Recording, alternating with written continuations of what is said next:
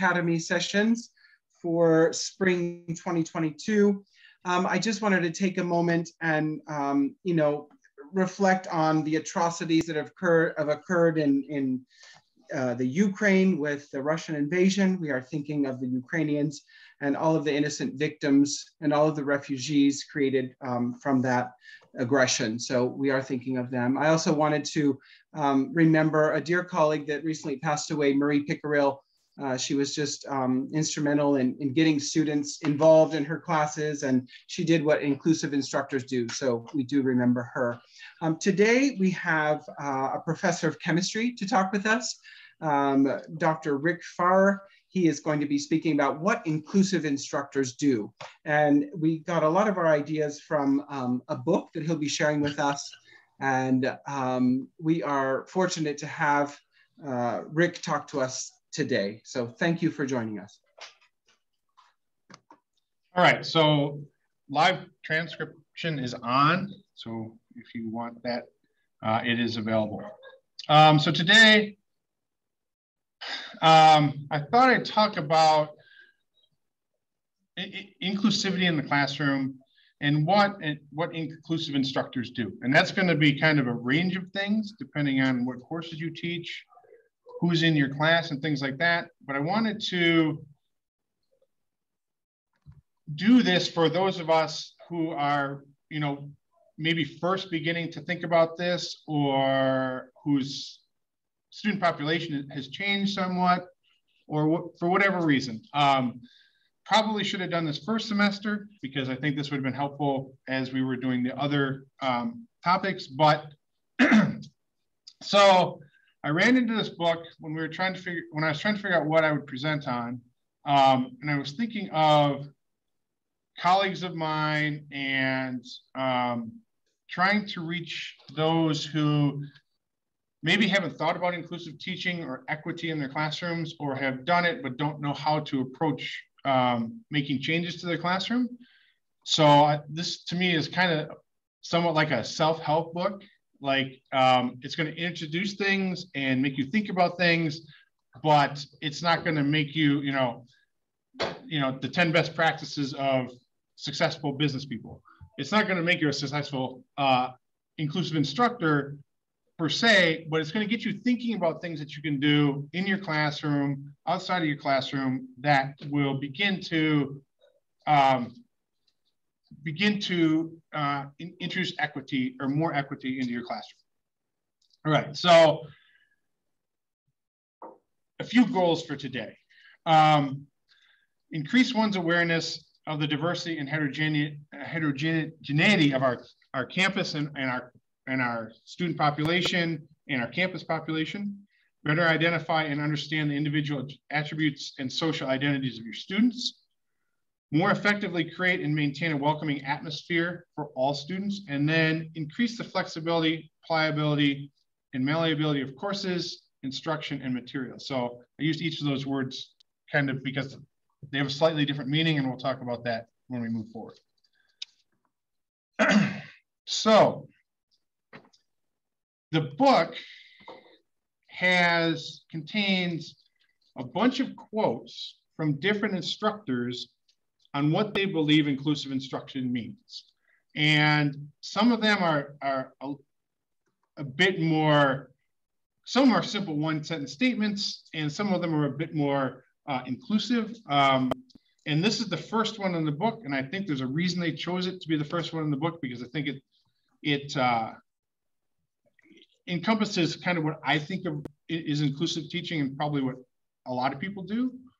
And that's just being aware of who's in your class. So inclusive instruction is teaching that recognizes and affirms a student's social identity as an important influence on teaching and learning processes, and then works to create an environment in which students are able to learn from the course, their peers, and their teacher while being their authentic selves. So it works to disrupt traditional notions of who succeeds in the classroom and the systematic inequities inherent in the traditional educational practices. Okay, so talking to my colleague yesterday, Matt Kranswick, and he is part of the Board of Education, D60 here in Pueblo. And he was at a conference over the weekend, and saw a talk on so DEIB. So we have been, we always hear diversity, equity, and inclusion. And this group included belonging, where it's not just being included, it's actually feeling and understanding that you belong in the group that you're with. And I think that's a big piece of where the student can be their authentic selves, right? They're not just included in the class, but they can actually be who they are in the class. So I like that added piece of belonging, so that it's not just, hey, you're in the class, but you actually belong here.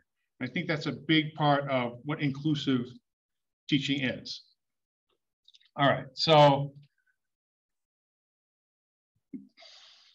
another, hold on, okay. So today, there's kind of 4 things I want to look at. I want to look at how we approach a class before it even starts, right? What are you thinking about? How are you setting up your course so it's inclusive before you really even know who's in your class? And we've talked a little bit about that in previous sessions. We've got flipped classrooms and all the other modalities that we use to try to set it up so all students have a chance at success. I want to talk about what we do on our first day, day-to-day and week-to-week adjustments, if there are any, and how you approach those.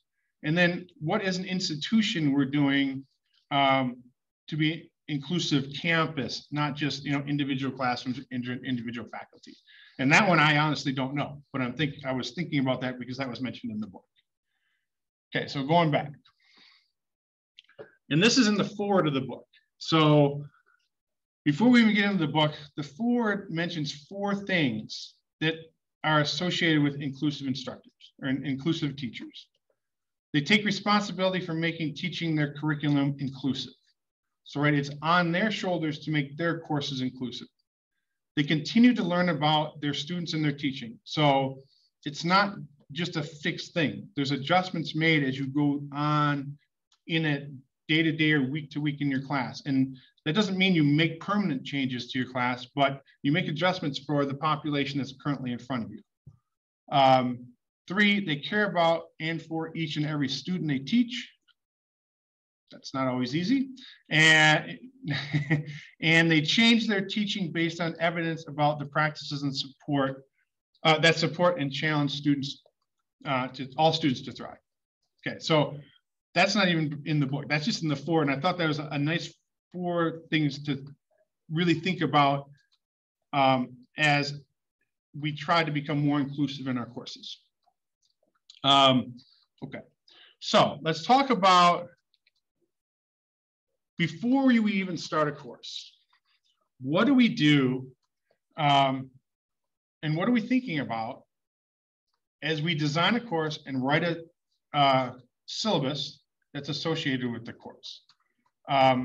Obviously, we've seen different modalities, but I'm thinking about how we approach the course, not necessarily how you're going to, how the course is going to be necessarily designed. Are you going to do flipped? Are you going to do, things like that? But how are you setting up your syllabus so that students, when they first see it, feel that they belong in that course and that they're going to succeed in that course, right? So I'm thinking, like, what do I do? So our syllabi are books now, right? They have so much material in them. So I think about, the first thing I think about is organization of the syllabus. So you can find materials in the first 2 pages that are relevant to your success in the course. So grading, right? How are things going to be graded? When are graded materials due? What's the flexibility of that? And things like that. So I want to have a discussion on this, what you're thinking about as you prepare your course before you've even met your class, and how do you set up your syllabus so that students feel included and feel that they belong in the course? Okay, so I'm very flexible on this because I've you know, this is something I really haven't thought about much. You know, I thought a syllabus is like, you know, this is this information, and students look at it once and that's it, you know, and because I make them look at it once. But how can we make that different, right? How can we set it up so that students go there to get their information? Thoughts?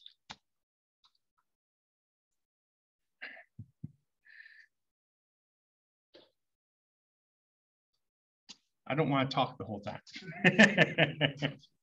I would jump in if I could, because there have been some studies that I've seen about like the tone of the syllabus and how students are either motivated or not motivated just based on the way that's, you know, often we're kind of coached to be really harsh in our syllabus and then we can be more lenient later on. But I feel like I've heard so many stories about students that drop a class because they looked at the syllabus and they felt like I'm not going to be successful in that course, or that instructor is not going to be there to support me. And they don't even take the course. So just not even so much changes to what's in the syllabus, but just the tone of it, just feeling like I'm there to help and support you versus I'm here to, you know, lay down the law and make sure you don't do the wrong thing. So there's one perspective, I guess. Yeah, I can see that. I mean, I think, so I teach chemistry, right? And a lot of students come in thinking that they'll be lucky to pass the class, right? Because of whatever history or, so I think that's a really good point, right? So how can we lighten the tone in a syllabus to make it less rigid or harsh? Windows 95 word art. Windows 95 word art. How can I help you today? The little light bulb that comes up and talks with you. Bitmojis? Bitmoji images or photos of yourself. So I saw, yeah, so I was talking to Karen, I don't know if Karen's on, Yeskovich, and she said using avatar of yourself on your Blackboard page and in your online communications is apparently really helps, which is something I never thought of, right? So I got my nice little picture of myself, and which is kind of, yeah. And I can see where an avatar might be a lot less, you know, mean looking than myself. But yeah, so how can you change the tone of a syllabus when really kind of syllabus is kind of defining what the course is, right? So how do you change the tone?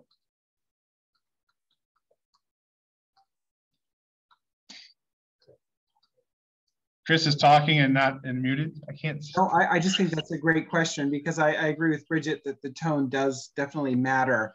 And in Spanish, sometimes Katie can speak to this, but we quiz the students on the content of the syllabus, and then we give them some points. But I think the tone, instead of, I think there are ways that you can approach the language of the syllabus to then be more student friendly. And you know, I'm sure there are several great suggestions that Bridget would have, but I tend to, you know, say if, for example, you're an athlete, you can, you know, make up the quiz. I tend to let students make up exams if they're absent, you know, and they have excused absences. So instead of saying you have 4 exams on these dates, and if you miss them, you get a 0, that to me is harsh language. I would rather have language that is more accommodating, if you will. And that was our big topic, the difference between equity and accommodation. Yeah, so I know like on my first day, and I'm getting ahead of myself, but on the first day, I usually go through the syllabus, right? And maybe, and this year I changed that where the students have access to the syllabus and I give them an interactive thing to do, right? So they had to find information about the course from the syllabus, working with each other to fill out these questions, like, you know, when are office hours and things like that. Instead of me standing up there and dictating what's in the syllabus, students are finding the material and working with each other to find the material. And I can see where that would be less harsh than me, you know, kind of standing up there and dictating the rules of the course and how things are going to run. So I can, you know, that's not necessarily adjusting the syllabus, but it's adjusting how the syllabus is introduced into the course. What else do people do?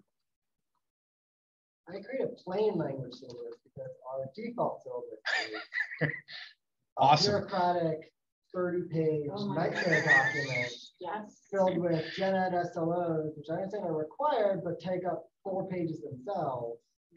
And our people aren't even sure how to read those things because they're not even the SLOs for the courses. So if you want to put your own SLOs in there, then Gen ed SLOs. and then you have even more, Yeah. and then it just becomes like an unreadable document. Like even like in a document design perspective, like it's unreadable. So That's a misunderstanding about which gen ed SLOs need to be listed though. And I went through this with HSHM. They were listing every gen ed SLO and you only need to list the ones that are actually touched in your course. So it's still a big document. And it's like, and there's like 4 sets of SLOs, right? So you have, so I think, so what I've done with those, and I don't know what anyone else has done, is I've split it, right? So I've got a document that is just course information about the course, like how things are graded, when things are due. And then I've got a supplemental document that's not even, I don't even print.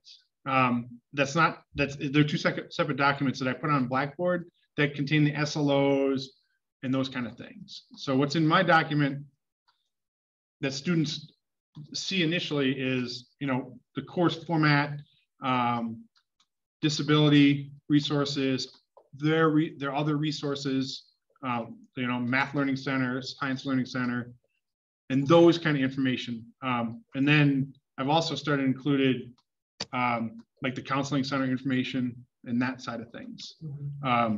But not all the SLOs, yeah. Which seems to, well, it saves trees, but it also, it makes the syllabus a lot easier to read. Anything else?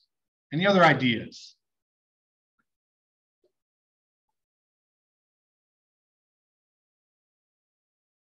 Okay, so I've also taken an approach. So science is somewhat notorious for, you know, chapter homework sets, 3 exams and a final exam, and the exams count for large amounts of your grade.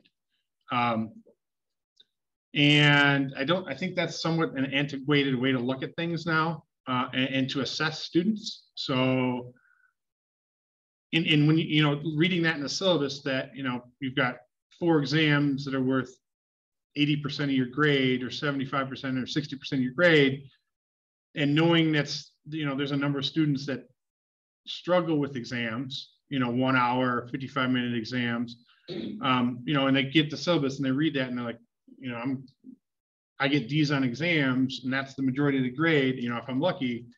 So, you know, I've definitely gone to an approach of having more smaller assignments. Exams still are kind of the major part of the grade, but they're not 80%. They're more like 40 or 50%. So there are other assessments, and instead of giving, you know, 1 assignment per chapter, I might give 3. So there's smaller, less percentage assignments. I also been doing some video stuff. So students prepare videos for materials, especially in labs where a lot of, you know, most of the lab is written lab reports. We're starting to do video lab reports. So students, which we should have been doing anyway, but now we have ways to do it, right? So there's Flipgrid and ways that are easy to do. So students are practicing presenting material and not just written. So, you know, thinking about, you know, second language students and, you know, students that struggle with writing. So they have another way to present material. And it's really good for students that are really good at writing and not really good at presenting either. Because a lot of science is done through mouth, right? Through verbal communication. All right, so moving on. So again, so this is a schematic that I found at Penn State University, and it's a nice. And I don't know if you can even read that.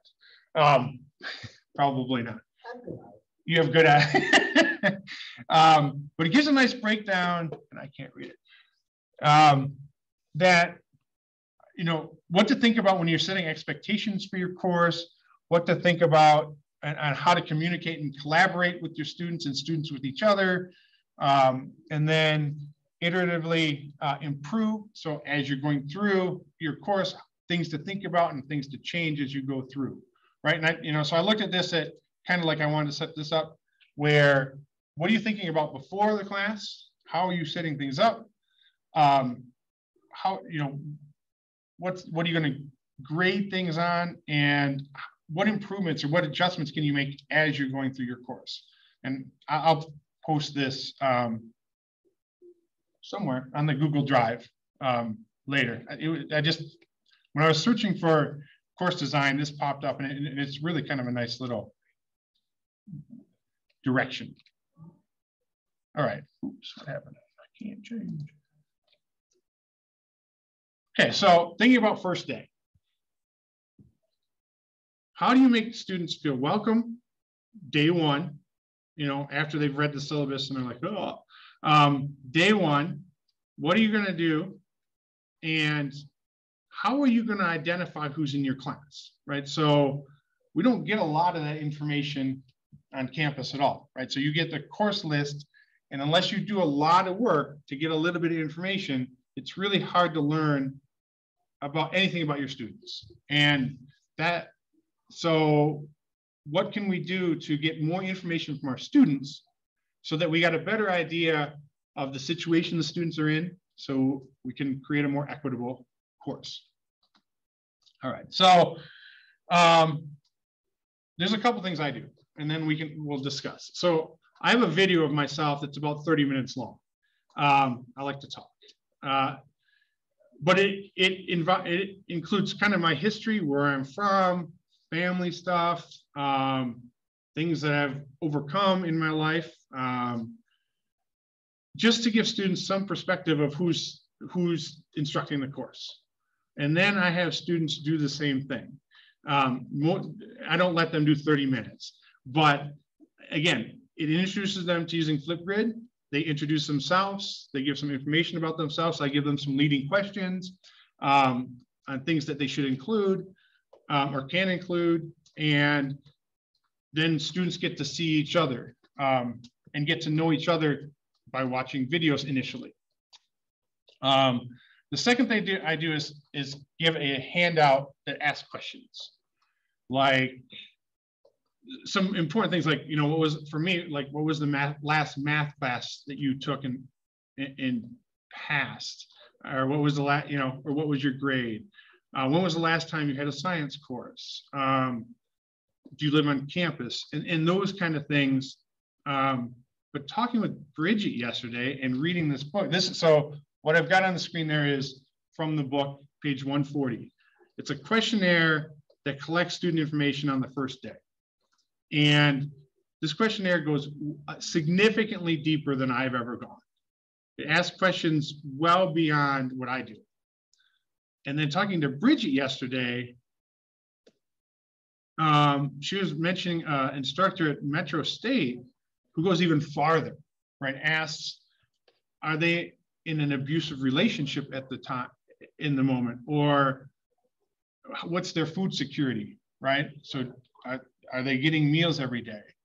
Because the campus has resources to provide help for those students, right? So started thinking about that, and it almost seems very appropriate to ask those probing questions if the student, you know, you don't have to answer it, but if the student wants to answer it and campus has resources to help the student, it almost seems like it's unacceptable to not ask those questions.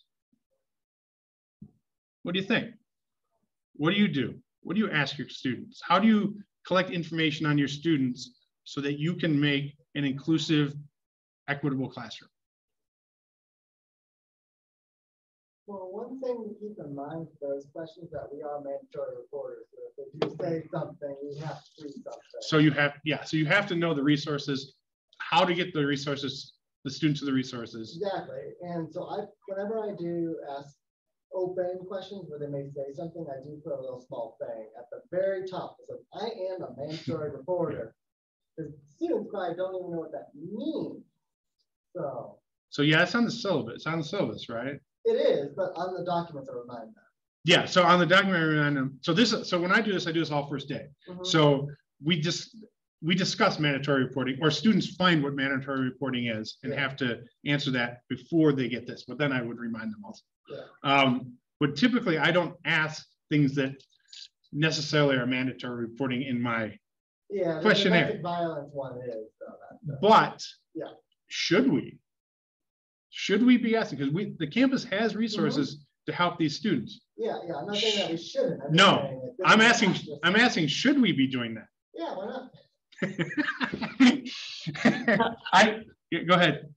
I was going to jump into just with some additional context on that as well, that Rick and I were talking yesterday. And I was sharing this example of it was a faculty member who then went over and worked in student services for a while and is now back in a faculty role, and was just seeing this huge disconnect between the resources that were available on campus and students not knowing about that. And especially after the last few years with the pandemic, knowing that students were struggling with certain things and there were resources there to support them. So, in Rick, when we were talking about it, we did bring up this idea that, first of all, we would want if you are asking these questions, we should be prepared to respond to them. So we certainly wouldn't want people to be asking them if they didn't know mandatory reporting, if they didn't know what resources were available. So just to be a little cautious about, maybe not everybody should ask all these super personal questions, but especially if you know the resources and you have that expertise, it could be making a connection that just wouldn't be made. And, a lot of the discussion around, especially mental health issues, where faculty are kind of the ones on the front lines, if you will, to, spend the time with the students and see those needs before other people, that we're in a very unique position to provide that support, but also just giving that caution that we don't want to we're not mental health professionals, at least most of us aren't. So we have to also see where the lines are drawn. So just to complicate it a little more. So I sit on the Financial Aid Appeals Committee, and I'm definitely, so students who don't meet certain levels of completion, like 2.0 GPA or 67% satisfactory completion of coursework, have to appeal to continue to get financial aid. And I'm definitely seeing more and more appeals that involve students who are struggling with some sort of like abuse or mental health issues, who obviously weren't taking advantage of what's on campus. So to me, I think including this in a questionnaire is somewhat relevant to our students and to maintaining our students and our student retention, which is a big issue here. And I think a lot of the issues associated with retention have to do with those things right now. Mental health issues, abusive relationships. And I would say 50%, maybe not quite 50, but definitely over 25% of them have mentioned abusive relationships of the letters I've read recently, which I would never have expected. Right. So do we know does campus have, I know we have the resources for these things. Are there things other than websites that help students find these things? Like, do we have videos about these resources? Do we know? I mean, I don't know. I know how to contact them, right? So I've taken students over to the counseling center, but like the Science Learning Center has a little introductory video about hours, the Science Learning Center, who the tutors are. Do we have a similar type of thing with the resources on campus? We, coincidentally, earlier this month, I organized a session with PAC Care, Student Conduct, and the counseling office. I think Chris Creighton was the only person that signed up to attend. We created a video of that session and posted it on the CTL site. So I'll make sure that's prominently sent out to everyone in the session today. The directors from those departments are eager to support faculty with requests for student contacts. Yeah, so I know, so like for my classes, that the Science Learning Center has somebody come over and talk about the Science Learning Center in my classes, and I don't know if Math Learning Center. Yep. And they said that they also do a department tour at the beginning of the fall term. I'm not sure if they do it at the beginning of spring, but if your department would like them to come in and speak to you, they are always willing to do that as well. So you just need to reach out to PAC Cares. PAC Cares is a great first point of contact. They refer out to the different Do they go out? So there's like, yeah, so that's like your one-stop shop there. Okay, so they've set it up that way now. Good. Highly responsive. Yeah, okay. I get responses. I put in them very regularly working with students, referrals to PAC Cares for resources, and always within an hour. Yep. Wow, within an hour. Okay, that's good to know, because we would need that if we were to include this. So what level? So how many people do questionnaires for their students to learn it? Chris does. To get information about your students, and at what level do you do it? Chris, what level do you do it? It's mostly just for me to get more demographic information on them. My initial goal was to sort them into groups in a more equitable way. So I don't probe super deeply, but I do weekly self-assessment with students every Friday. They do it back to me on Mondays, and then those I do pick up on things that I do follow up with students on. Yeah, so we're going to talk about that shortly. Don't go there yet. Okay. Anybody else? So does anybody else do it like an initial questionnaire on their students to try to get some additional information? And how deep do you go? I do a questionnaire, but this is Amaya speaking in biology. And I do a questionnaire, but it's more about their science background. Like, when was their last biology class? Or, for my 182, how long since you took high school biology? And for my upper divisions courses, some people have taken molecular before they take my course. Some people have taken biochemistry. So I try to get a field for that. I ask their emphasis, like, what are you? Are you pre-vet? Are you wildlife? But I don't ask about personal. It's more like, but I had a couple comments about what you were speaking before, if I could say. Go for it. And this is just kind of an observation, and there's no answer, but I was just seeing, we're talking about counseling and doing these questionnaires, and now, I see my relationship with my students as a professional relationship, and now, we're talking about asking these very personal questions that I'm not qualified to deal with, despite my good intentions. And I'm reminded of how police are also taking a role now of having to be counselors to homeless and people on the street, and how it seems like as a society we're maybe not providing those services and shifting them to other places. Like I do think of a university as a place of higher ed. And I'm not saying, I think I refer students to care packs all the time. I love that. It's really easy, and I always get their permission. Hey, I think you're struggling. Do you mind? So I'm not saying that we shouldn't do it. I'm just making the observation how, we're having to deal with some things that I wouldn't expect, or maybe 20 years ago were not the purview of campuses. So that was my observation. No, I totally agree with you, Amaya, concerning how much more is somewhat expected of faculty and a lot of other frontline, individuals. I'm just wondering, so I definitely get a number of students that who have come into the office to discuss some mental health or something like that. And I referred to students, to the counseling center, but now to PAC Cares. But is it more inclusive to get that information another way, instead of having them have to walk into your office, jump over that barrier to get that information, or is it better just to get it from a simple questionnaire and then address it that way? I don't know, but I agree that does open up a lot more work potentially for the faculty. But if it's a simple, if it's simply to get them to resources that they have identified that they believe they need, I don't know.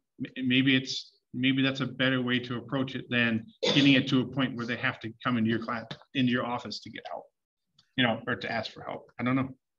And I'd love to hear from Bridget on this, because Bridget, after reading the survey, reading the book, I kind of feel as if the questionnaire is almost too personal. And I was wondering your thoughts on the questionnaire on 140 to 142. The other thing is, I wrote in the chat, I'll try to put it up, but I just was going to ask Rick, the end of the survey on the screen asks students for their expectations for inclusivity. So has anyone in the group asked this question to their students? And like, what types of feedback do students give you about how your class can be more inclusive? And so I'm not sure, if our students would even know how to respond to the last question on the survey, but I would love to hear your thoughts on that, Bridget, if you could. Definitely. And again, like the example I was sharing with Rick is, I don't want to say it's an extreme view, but it certainly is something that I think, we were both like, wow, that's, that goes beyond. And I will fully admit the courses that I teach, I use more of an open-ended question approach, kind of like is there anything you want me to know about you that will impact your success in this course? And I just leave it pretty open-ended. And that's where they will often share those kinds of things with me, or even just asking what does success look like for you in this course? And that's a good way to know that they want to get an A and they want to really dig in, or they're just taking this as a requirement and they want to, kind of just skate by. Like, that's certainly helpful to know, like, where they even are coming into it. So I don't personally go to that depth of asking those questions. But again, I just feel like the last few years have changed the context, and especially just, certain institutions have a lot more students who have these needs, who are just not getting those resources. So I'm not saying people should not do it, but I guess the worst case scenario would be to ask the question and then not respond to it, or not follow up, or put yourself, again, we're not necessarily mental health professionals. So we also have to be careful about where we put ourselves, but at least having some sort of open-ended option to be able to say, do any of these, maybe you could even list these things and say, is there anything you want me to know related to any of these issues that could be supportive? I know some faculty will just use their syllabus or other times in class to just proactively share, here's a few resources I want people to know exist, and then feel free to follow up with me if you want to afterwards about this. The other, just like Rick and I were talking yesterday, that the other issue too is that, especially if you're asking this at the beginning of a course, the students may not know you. So they may not feel comfortable sharing this with someone they don't know. So perhaps this is even something that happens a few weeks into the course or midway, because as Rick was saying, like, their circumstances can change during a semester. So maybe it's not even the best time to do that. I mean, I'm not saying people shouldn't do it, but certainly there's lots of factors that could complicate it. Thank you. So I began doing this more because my ability to remember names is atrocious, right? So I started it so, that students would put some kind of, not necessarily personal information, but some sort of information so that I could put a name with some characteristics, right? Some personality traits. So I've extended a little bit to, determine if people, how much people work a week, if they have jobs, where they live, if they have dependents. So just getting a little bit bigger window and information about the students so that I can be more equitable and more inclusive and understand who's more in front, and I'm going to say in front of me, but in the class, right? And honestly, I find some of these questions to do that even better than I'm doing right now, right? So we're trying to provide inclusive courses. And to do that, you need to know some things about your students that may not be comfortable always to ask, right? Or the student may not share with you, and that's fine. But do we give them the option to share it so that we have that information? I mean, to me, I would say yes. Like, I'll probably be a little bit more direct with the questions. I might not go to the level that's in here, like yes, no. But I think to create an inclusive classroom, you need to know who's in your class. More than just a name, more than just the color of their skin. You need to know more about them. And then if you're gonna take that to equitable classroom, where you're providing certain, finding resources for students, you need to know more. And how do we do that? This is definitely one way that I would consider doing it. Obviously, individual conversations, but that's not always easy. If you're online or if you're got a classroom of 80 students, that personal connection isn't always easy to get. Okay, so I want to move on from this. But I thought it was interesting just because the questionnaire was a lot deeper than I thought that I do. And I started thinking about, it might be better to be more ask deeper questions. Okay, so now we're beyond day one. So how you've got your course set up, you've got how it's gonna be graded and how you're presenting material. Now, how do you make it more inclusive, right? To me, now I know a little bit more about my students from the questionnaire. On a week-to-week, day-to-day basis, are there things you change in your class or that are adjustable in your class to make that course, that semester or that 8 weeks, more inclusive to the students that are currently in that course? Right, and I would say I do a little bit, and I'll give you an example. So I ask students where they're from in the questionnaire, right? So where they're from, where they were born, where they call home, things like that. And then I take those and make, maybe questions we work out in the course about each hometown, right? So I might ask, so if I've got students from Anchorage, Alaska, I'd put something in there about Anchorage, Alaska, or things like that. And nobody else knows except that student realizes, hey, that's where I'm from. So that's something I do that would change each semester, right? And it's easy enough to do. Are there things you do? I mean, what can we do to make each of the students feel that they belong, or that not even feel, make them belong in the course?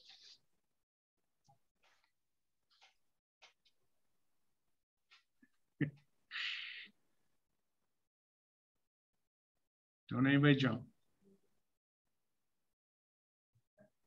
Or do you just have your course set up and you're just going to go through the material without doing that?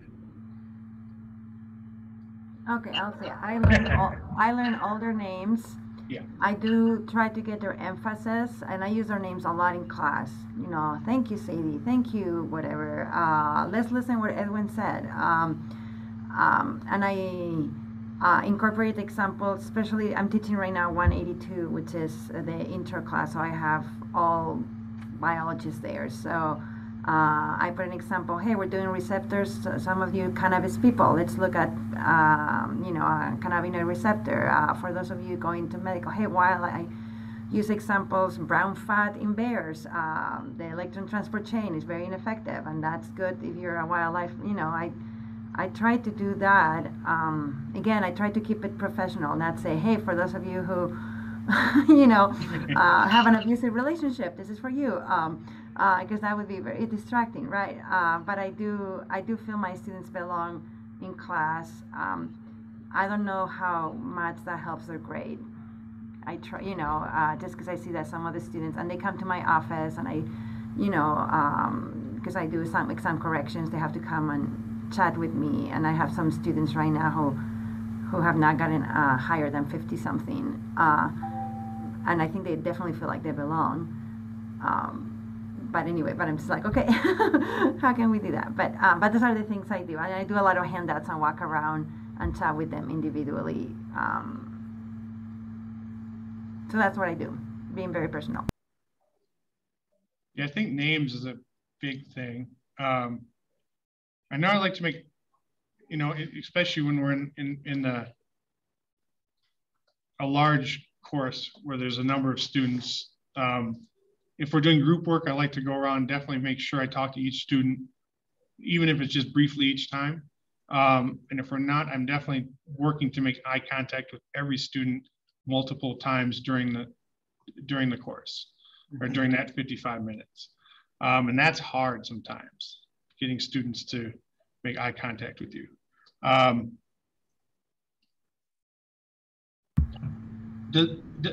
So Amaya said that it doesn't necessarily, you know, improve their grades, but is that really,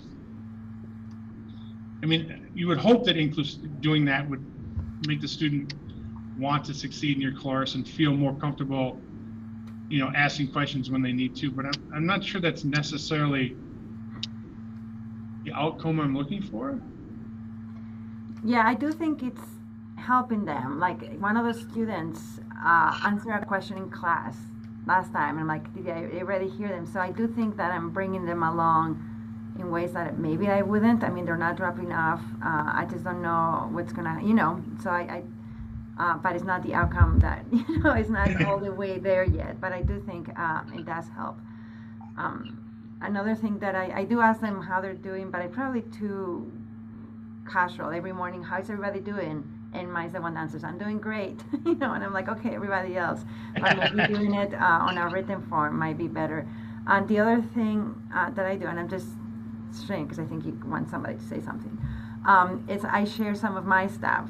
You know, once in a while, you know, I'll share, you know, my car broke down and, you know, and I had to buy a new one, and taxes. I didn't realize you had to pay all these taxes. That was really that. I think everybody related to me, you know, when I was so shocked about how much it cost to buy a car in Colorado. So anyway, so I do share little things like that that I think might make them feel like they belong. Or I tell them, I remember being really confused about this when I was your age. Yeah. So another thing I do is try to notice who's not there, right? And then talk to them the next time. So, you know, making them aware that I'm aware that they're not there. Because there are definitely some courses I have trouble that attendance is not where it needs to be. And that clearly translates to success in the class, right? There's no doubt. So I make it a point to notice who's not there and then either contact them through email or, you know, talk to them the next day or the next class meeting to make them aware that I'm aware that, hey, you weren't here. And why, you know, what's going on? Is there something happening?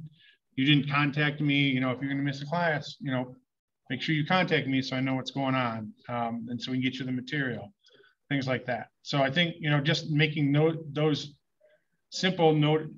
those simple things, which isn't always easy when there's, you know, 80 people in the class, but and students move around and things like that. But making a real attempt to notice who's present and who's not, and getting a hold of those people that were not there. That seems to help.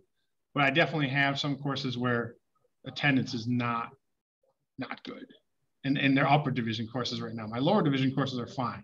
It's my upper division courses that I've got a lot of students who are struggling, who were on campus. Their freshman and sophomore years were COVID years. And right now they're battling to get through. Other thoughts? So Chris was saying about how he does questionnaires at the end of each week. Yeah, I do a weekly self-assessment wherein I assess not only how they are conceptualizing the math in the class, but also how they're doing, how they're working together in their groups, anything else I want to know. I've actually put in some Pat Cares requests due to those because they've disclosed things. And I talk to the students about that. I don't do it without telling them. Yeah. I also do daily exit tickets just to figure out how it's going day to day. Not everyone does those because if it's going smoothly, there's not really too much to disclose, so they just don't.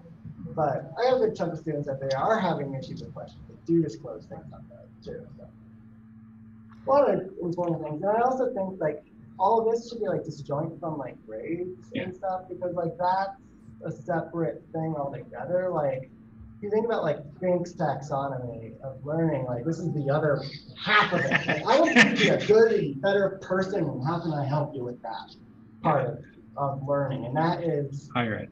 Yeah, that's higher ed. That's how, like that's almost impossible to assess for a lot of different things. So building in that stuff is tricky, but it should be done intentionally.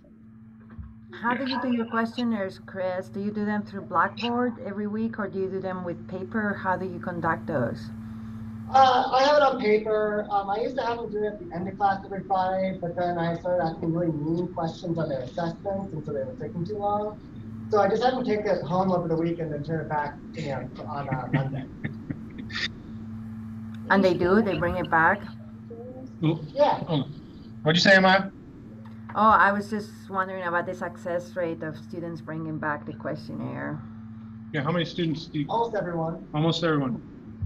I may need to remind some of them and send it to them via email, but almost everyone does it. I do mark it as a grade, but literally, did you do it? Is it. I do assess learning outcomes on them as well, because I have some meta learning objectives for how to think about math, and they have to do like short responses about that. So there are assessments on them too, which also encourages them to do it. So how much time would a student spend on it? I think we do it 5 to 10 minutes. Just a short, Yeah, kind of just pages, 5 to 10 minutes. quick response. Yep, couple sentences each. Okay. Yeah, I like that. And I tend to do quizzes, but it doesn't have the personal side of it. Like how are you doing? I know, like when Brian Van, who was here, they did clickers, and every day, like the first question is like, how are you doing, 1 through 5? And he could definitely see trends with students. And I have seen trends with all of you when you guys give exams. Because then because I don't give exams, they're like, I have to put your class on hold this week because Rick's being mean to me in chemistry this week. And I have to study more for that. So I see things like that too. Okay. Chemistry always makes my courses look good. Thanks. That's our purpose. So does anybody else do some sort of like I like that idea because, like we were talking earlier, that first questionnaire, that first day, students don't know you. They don't necessarily comfortable with you, and definitely student situations change drastically, some of them through the semester, especially, if you are, if you're insecure with their housing or your food, or weren't initially and now are because you lost your job, or now you have a parent you're taking care of, or whatever, in a 4.5 month time frame, a lot of my students' situations change significantly that I'm not aware of or wasn't previously aware of or didn't think about, right? You're in my class, you should be here. But I think adding some way to address that and asking those kind of questions on a weekly basis would be really nice. Is inclusive, showing that maybe you care, and campus has resources to help. So, and that's a bigger part of what the campus is providing now, because we need to. Other thoughts? What do you do on a week-to-week basis or a day-to-day basis in your class that isn't necessarily in your syllabus, right? How flexible is your course? That's what I mean by flexibility, like quick things that you can do on a day-to-day basis as compared to, pliability, something that you make it's longer term, but not necessarily permanent. I was just thinking about the way you brought in the issue of belonging too. And, just the very simple, like think, pair, share, or just having students like work problems together, because if they're in a class and they they know other people and they've had time to talk to different people, and maybe mixing them up a little bit, having them just before we ask, are there any questions, like having them talk through something with someone else, even for 2 minutes, gives them, a little bit more of a sense of community, and then they can participate a little bit better. So I was kind of honing in on in a different way on your thought around belonging, and just providing those opportunities for students to really get to know each other so that they feel like they're part of a class together. Those are pretty easy to build in. Yeah, so along those lines, thinking about how you group students, like, I'm thinking labs, right? Where labs, I get to determine who works with who. And I definitely, so students, when I first started here, basically who you sat next to was your partner, or I let you switch. But now I assign each week a different partner to you, so that you actually work with other people every week. And that normalizes more or less, students, there's one really good student or two really good students who are going to carry, their partner through the semester. And if they have the same partner every semester, or they have the same partner through the semester, then the grade of the one student tends to be higher maybe than it should be. So I like to have students switch also to work and get to know other students. And obviously, there's a couple of students in one of my labs right now who you probably wouldn't necessarily choose to be paired with, but it's one session, it's 1 2-hour session, and students do really well. I think it's, and at the end of the semester, they all, or a number of them in their evaluations, note that it was really good that they had to switch. They got to know a lot more people, and they're like, initially I didn't like that because I was going to work with my friend who's on my, on the softball team with me. But I've never had a negative comment about that. I've had maybe a weekly negative comment like, wow, that was a tough 2 hours. But overall, it's, people get connected that wouldn't be connected otherwise. And I'm wondering, in a classroom, how do you do that? And I think Chris said, he's got, from his questionnaires, he's able to more equitably make groups. Yep. So do they stay the same through the semester? No, it slowly devolves into organized chaos of I know who works well with who and who should be moved away from who type of deals. And kind of where we're at right now, because at some point I forget to switch the groups. That's just a me thing. Yeah. I was like, oh wait, I haven't switched the groups in forever. Oh well. But I do ask them like every week how they're working with the people around them, and they do tell me how other people are doing in the class. Yeah. Like if they notice there's a significant change with someone that's working around them, some students will tell me that. Like, oh, I noticed the students like really like picking up content more this week than prior weeks too. So that's cool. Yeah, so nice. So does anybody else do group work like that? Like I definitely do in courses, and sometimes sometimes I'll do it where I assign the groups and then change them each week, or sometimes they self-select. It just kind of depends on how much time I've had to prepare for that day and how much I remember. But how do other people do group work to thinking of inclusivity now and belonging? I do the think, pair, share that Bridget was talking about, but I realized this semester that I need to do a better job, because last semester it was a perfect, and it's really, I need to do a better job because it's really up to the students. And last semester I had a class where it was beautiful. I mean, they all right away paired up with somebody who totally different too. I had somebody who was getting 102 in every exam with somebody who was getting 60s, and they were the partners, and they worked out really great on all the handouts and discussions. I had athletes with tattoo covered people. I mean, I don't know, I don't want to describe but anyway, it was just, I thought, wow, and it was a great course. But it's because they did it, because this semester I'm trying to do the same with 182, and I've had very reticent students that when I do a handout and they're supposed to work in pairs, they just do it themselves. And I somehow need to find a way to, when it's not happening naturally, like it did last semester, where everybody, I mean, it was just amazing how everybody just found somebody to connect with that happened to be sitting right next to them all semester long. I guess I need to think of strategies of how to promote it when it's not happening organically or where it's just so. But that worked really well before and not this semester. I had a student last semester in lab who would come into lab and work by herself. She wouldn't find her partner and would just, because she was a good student and didn't want to deal with other students. And I'm like, that's not how this is going to work. You have to work with another student, or I'm not going to grade your material. It's part of what this is. Students are like faculty, right? What are you saying, Chris? No.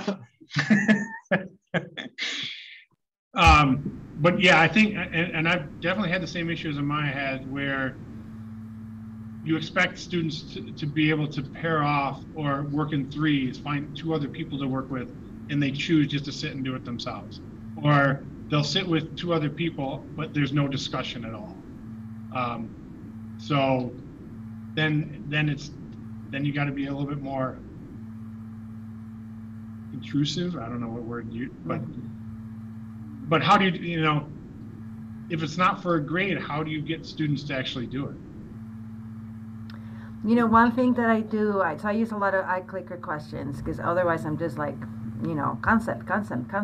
So we do have these think, pair, shares, and iClicker, and there's a little wheel. I do it through Nearpod, so they can see as the answers come in, the percentage of greens versus reds, and I make them talk. I'm like, until that wheel, it's 70% green or more, you guys can be talking, and I tell them I meditate. I can outlast you here. I have, so they have to talk and do that.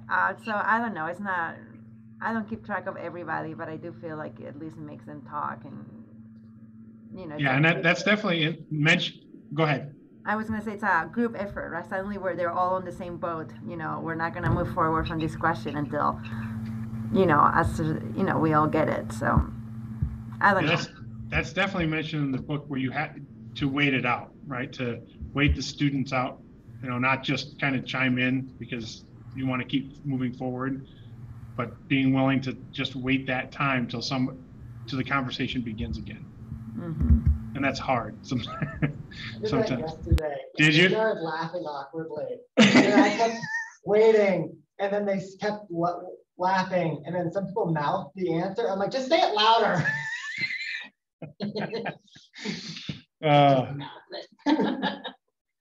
So I guess I'm still on the thing. So on a day-to-day basis or a week-to-week basis, how flexible is your class? Like, so for chemistry, I don't think it's too flexible, because there's definitely a certain material that I for, let's say, Gen Chem 1, that I need to get through, so students are going to be successful in Gen Chem 2. And what I do today, I need for tomorrow, and for 2 weeks from now. It just kind of builds. Like I was talking to Chris about language, where it's the same type of thing, right? You learn verb tenses, and if you don't know that for the next, you're struggling. But I know there, I'm guessing there's other courses where you can be a bit more flexible, and your discussions can be more associated with the people in the class. That maybe next semester it's totally different. And it seems like you can make that a lot more inclusive atmosphere because of that. And I don't know if anybody's here that is able to do that. It seems like there's a lot of STEM people in the audience at this moment, except for Chris, and I don't know if I see everybody here, but this is a lot of biology, chemistry, math people. But even language, I think, is similar, right? So we don't have a lot of psychology, sociology in here right now. Yeah, any other thoughts on that? What you can do on a week-to-week basis or a day-to-day basis to make the course more inclusive?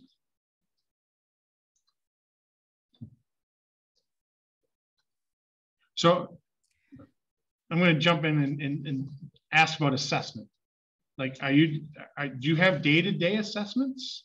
Sorry, if I go ahead, Chris. I think Bridget has something to add, so sorry about that.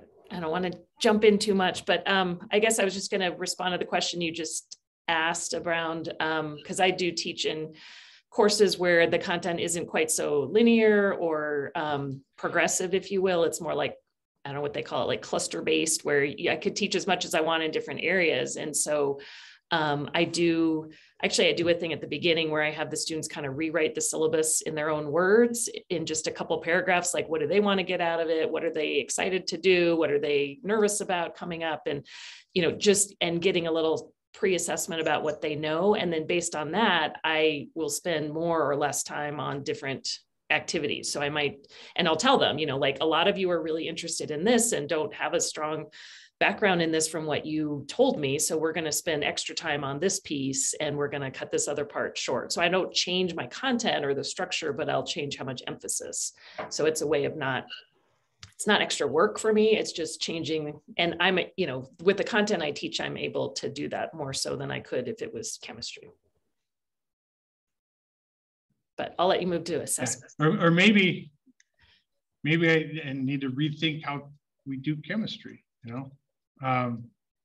some adjustments to be more, Chris is like nodding his head over there, and not be so mean to his students. So yeah, I want to talk about assessments for a minute, for a couple minutes. So I've started doing more day-to-day problems, right? So instead of having one kind of large problem set, I assign more, 2 problems a day. So students are getting, instead of one big chunk that they got to turn in a week, they get 2 or 3 problems that they have to turn in next session. And then I've been doing smaller quizzes also, just to spread out the grading and the assessments, but also so that students don't see this threatening 10-question, 12-question sheet that they know they're going to have to sit down for a chunk of time and work through. And so instead of doing 2 problems, because students don't think that way, right? So some of them do, but a lot of them see this 12-question, like I got to sit down for 6 hours and do these 12 questions instead of thinking, I can do 1 right now in the half hour I got. So I'm more breaking it out for them, doing the same thing, but I'm breaking it out for them, and it seems to not be as threatening of a thing. And I'm still working on evaluating this. Am I getting more homework turned in on time? Are students completing it more than they would, on a greater percentage than they would with the large homework sets? I don't know the answers to that yet. So how do you guys do it? Assessing. Well, in the classes I have to do every traditional. But my pre-calc, I have assessments twice a week, and then on this take-home self-assessment too. And it just goes to the flow. We have random reassess days, and so I use standards-based grading, so that's like very flexible. Like I can completely go back.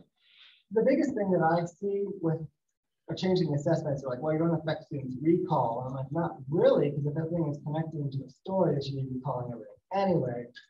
And if they need to go back up to reassess things they don't know, there's actually 1, incentives to do so, and 2, they'll have to go back and relearn it anyway and go study, find more problems, stuff like that. So it also cuts down grading tremendously. I grade so fast. When you reassess, do you use the initial assessment, or do you come up with a new assessment? Yeah, I have target the learning objectives. I write problems aimed at those targets. So I used to have variations of the problem, but I did provide a sample document of some sample problems for each one, so I could differentiate the questions I asked on the topic a bit more deeper. That's one thing I'm going to want to build up more. I want to dig it in deeper, because traditionally you just want to change the numbers. And I'm like, no, I want to make sure they understand the topic.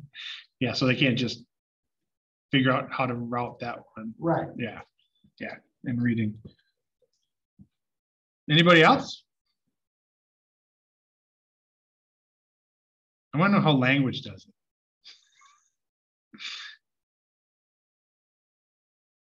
Happy to speak to that.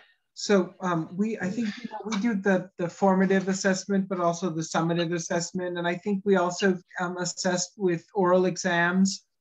And so we're constantly trying to, see if students are understanding the material covered. And so you can do that, just by a quick check at the start of class. I mean, recently I noticed that on an exam, students missed a grammar point. And so I just reviewed that grammar point once again in the new chapter with the new material, just kind of covering it. And always recycling what they've learned, like putting it into the lessons, former like arguments or former topics that we've discussed.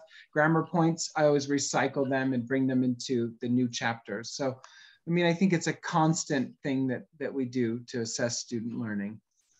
But I like your idea of maybe doing smaller bits of quizzing or testing instead of, big chapter exams. And Denise and I kind of talked about that yesterday. The idea that really it's better for students to have, those smaller, I guess, verifiche, they're called in Italian, but they verify that they're learning. Thank you. Why is Denise laughing? Because we have very passionate views on that. So, about teaching. I mean, there's a lot of STEM here. So I'm wondering, is there anybody that does assessments that are not written? What do you mean assessments? Like a presentation? Or yeah, something that you're using to determine students' knowledge in the material that you taught, or that's part of part of their grade. So like a presentation would be, yes, I agree. I'm struggling to move away from exams being in the electives. Like I teach virology, which is an elective. That one I'm more comfortable putting the exams to be 50%. Because that's extra, they know their core biology concepts, and now they're getting a little bit extra. And there they do presentations and group work a lot. Again, they have to do every once a week. It's a whole day dedicated to discussions and group work. So that is all, and they fill out a weekly sheet of what they learned before on their own about the topic and what they learned after the group discussion. They read the literature and they turn one in at the beginning of class and one at the end. But on my other classes, but that's like you've arrived. You're you've made it. But on the other ones, I just have to make sure they get all these concepts. I do have something that kind of ties in with inclusivity that I do with my 182 and that they love, and it's very nice. And that is scientist spotlights, and that is for completion. They complete it, they get their points, and there are 5 of them during the course, and they choose each time between 2 scientists. So I prepare 10 spotlights, and every time they choose a pair, and it sort of goes with the topic. But I have people of color, LGBTQ community, rural, women, people from other countries, scientists from other countries, and as part of the reflection, they have to say, how did this spotlight make you feel about the kind of people who do science? And so they have to answer, and this was not my idea. It was a pedagogical paper that I read, and I thought it looked good, and they like it. I mean, they really, really do. And so anyway, that's something that I do, and I give them it's inclusive in so many ways because it's a science identity, but they also get points. It doesn't matter, and whether you understand the cell cycle or not, you can read people's biographies and stuff. But I've been really inspired by some of you guys' previous faculty academies. We don't do formative in biology. It's just like learn mitosis, learn how DNA replicates, learn this. And I feel like, and I talked to Denise about it, that we need, like, for my intro class, we need a workbook. Like in chemistry, you guys do exercises all the time, and in math. But in biology, we don't do exercises. We just learn these concepts. So it feels like we're lacking in formative assessments or formative opportunities. So that's been my inspiration for next year, to do a little workbook where they have to you know, maybe just think about the material before the exam in ways, you know, that they can write it and think about it. Nice. So you have been trying to figure out ways to include, you know, so we have those kind of problems that students work through. And I like the scientist thing. I've been thinking about that side of things. But I've also been thinking about, you know, where kind of day-to-day materials come from, like gasoline, right? There's a whole chemical process to take the oil, you know, crude oil to what you're putting in your car, and what happens to the rest of it, right? And it's all chemical, right? To separate them, it's distillation, right? Refineries are distilleries. So I've been trying to find those bits and pieces where students can go research a topic that's has the fundamental pieces of things I'm trying to teach, but aren't just, you know, problem-based things. So yeah. Any other comments before we move on to our little last topic? Awesome. So in the book, it mentions that it's great that we're, you know, that classrooms are being inclusive, but if the campus isn't doing the same thing, then we're missing a huge piece of it, right? And so I started thinking about this and realizing how little I know about, you know, what student affairs or student activities is doing. I know little bits and things because I see announcements like from different clubs, or my students are involved in a lot of the clubs. So I know, you know, I'll talk to them about things, or they're like, hey, are you coming tonight or whatever. But I'm thinking, you know, as I'm walking around campus a bit, you know, walking through packed cares and seeing all the pictures of the people on the walls, or walking into the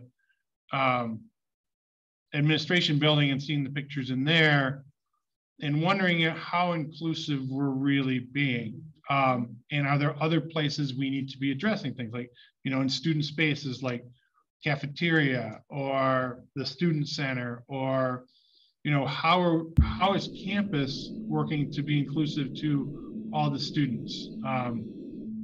And I'm wondering if, you know, moving forward, maybe next, you know, as we get new fellows next year, if there should be some sort of committee between the faculty fellows and some individuals on the other part of campus, on the other half of campus, the non-academic part of campus, where we're working together to increase inclusivity, not only in the classroom. And I'm sure they're doing things, I just am unaware of them. Could we be working together better on those type of things? And you know, I sit on a lot of committees with these individuals, and we deal with what the committee has to deal with, but we don't cross paths besides that. So I'm wondering if maybe we should work a little bit harder on that side of things. So thoughts on that, or maybe you guys are more aware of what the hell is going on than I am, because I'm locked in the chemistry building most of the time. I might venture into the biology building because the Science Learning Center is over there. But what are people aware of based on inclusivity, not academic side of things? Like, how are we keeping our students on campus for the time they're on campus, right? Because we have a lot of commuter students. So how are we keeping them here instead of just going home, staying at home, coming back for their hour and a half, going home? You know, what can we do to keep them on campus? We have spaces. You mentioned the cafeteria, and I am gluten-free. I have very specific dietary restrictions, and I never eat out. I mean, I tried this week, the first time all semester, and I couldn't find anything to eat. Oof. And when we were doing, I was in part of research committees, and I had to eat in the cafeteria, and I had, you know, like, the meal was just like a salad. No, they didn't have a salad because it was the beginning of the semester, so I couldn't even have a salad. That's the problem. Like, I had a piece of fruit. So, and that is, you know, GI tract issues as one of the fastest rising diseases, or, you know, health problems, especially among young people. It's not just us. One of my daughters has IBS, and in her campus, I mean, if you saw her, you would think she's anorexic because she can't eat anything on campus. So it's not just us. But anyway, if you wanted to be keep people here, food that is inclusive would be, because I can't eat on campus. So I keep my office by myself. And I think that the gluten thing is a huge issue, right? Mm-hmm. So, And I mean, I have 2 daughters who struggle with gluten, and you would think we would be able to address that. So do you think it would be beneficial to have some sort of, informal committee between faculty, especially faculty fellows, because this is kind of our purpose, and, individuals from different areas in the non-academic side of things? And students. Mm-hmm. Yes. Like, to me, like, I feel like even to these things, Yeah. it's kind of time. Like, education students would probably really benefit from these conversations. Yes. Too, because they'll see it going into the school. Yeah. Yeah. So is it something we should think about moving forward, especially since, maybe we're not going to be fellows and let somebody else? I think any bridging like that is always good. I can't imagine any cons to that. I think pros, another thing I was thinking, but this is very much harder to fix than, having more diverse food options, is our students are, we're a Hispanic serving institution, but the only Hispanic people are the service people on campus. They're not on the faculty. They're not, we just hired a Mexican. We just hired a Hispanic male in biology, and we're just amazing. I'm just so excited for our students to have that. But that's a little bit trickier, right? But our faculty, we don't represent our student population at all. So I found that, we did 2 searches this year, and it wasn't that we didn't try. We had no Hispanic applicants. Mm-hmm. We had actually 1, but not, but that was it. We just don't get, which is odd. Well, it's not odd because, the representation isn't that high, and they get better positions and more higher paying positions, which is because everybody's trying to do the same thing. And we just don't. We didn't get any applicants like that. It was a struggle, it was just unfortunate because, I was hoping we would be able to diversify a bit more, because we are not. Yeah, because one thing that I've learned a little bit about hiring things, because you also have to consider the environment that the faculty members are going to be moving in. Yes. And that is a big thing. Yeah. For a lot of things. I was listening to this one podcast where she was a Hispanic faculty member. She moved to a small liberal arts school in Massachusetts. And then she's like, I have to drive an hour to get my nails done at a place that does it the way I like it. And to get the food that I grew up with, I have to go a half an hour. Yeah. And things like that we have to consider. Resources. Not only the campus, but the community in which the campus exists for maintaining staff and faculty. And I think the Colorado State University system needs to think about equity. I mean, they want to support CSU Pueblo, but where are salaries? The Vision 2028 has no pool of money to give us more salaries that so we can retire before we're 75. So I think that conversation needs to happen, that if, you can't have your faculty serving, underrepresented groups living on a shoestring, while the faculty in Fort Collins, serving more privileged children, they're also getting paid more. So I think that I wasn't here with Vision 2028 was, that, but I feel like bringing us and treating us, better that way. And that might help attract. I mean, I am actively looking for other positions, and the salary is a big part of that. Yep. Yep. Because it's a long time. 25 years. It's a long time. Yes, it is. You're going to be able to retire by 75? You're lucky.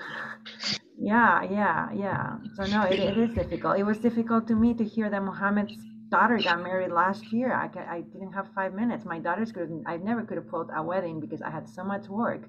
And, you know, it would have been, the money thing would have, you know, it seems like we have a class system on campus. Yeah, no, you're right. System with CSU. So yeah, attracting people here. Yeah, so a larger equity thing. Sorry to bring that up. So no. I think, but I was having this discussion with Chris. The equity amongst faculty is not there. So we're winding down here. It's 10:28. Any last thoughts, comments, concerns? No. Anything from Chris or Denise? Thank y'all for coming this morning. So nice to see everyone. Oh, wait, Chris has got a comment. Nothing I can say that can fit in 2 minutes. Okay. Were you gonna say something, Chris? Not you, Chris. That Chris. You're muted, Chris. Sorry, can you hear me? Yes. Okay, great. So I just wanted to thank everyone for attending. We've talked about a culture of inclusive teaching, creating an equity-minded syllabus, but we also asked how our university can make a commitment to inclusivity for students and faculty. I wanted to thank Denise for directing the Center for Teaching and Learning, Dr. Farr for your presentation, Dr. Arend for your great advice, really in your insight and just all you've done for our group. I would like to remind everyone that we have one final Faculty Academy presentation with Amaya, professor that will be talking about best practices in college and university teaching and how to develop model teachers. So that should be an interesting and exciting discussion to end the semester. Thanks again for joining us, and thank you, Rick. Thank you. Yeah, have a good day. Bye-bye.